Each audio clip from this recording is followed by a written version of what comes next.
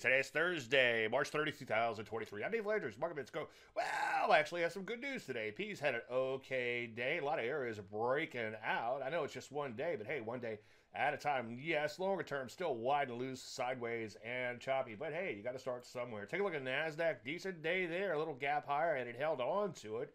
Look at that, up over 1.75%, nicely above the 50 simple and 200 simple day moving average. Lots of Landry light there. Nothing magical about that, but it can help to keep you on the right side of the market. Resty bringing up the rear, still has work cut out for, but hey, at least it's rallied nonetheless. Let's take a look at some of these areas in here. Energies are pushing into this overhead supply. Still looks like a top, but pushing into supply nonetheless. Banks continue to bounce in here. I wouldn't rush out and buy them. Might actually short them. Want to continue rally, but for now, hey, so far so good as far as the bounce is concerned. Financials bouncing with the bank. Some areas like hardware and software beginning to break out in here to new multi-month highs, or right at these multi-month highs.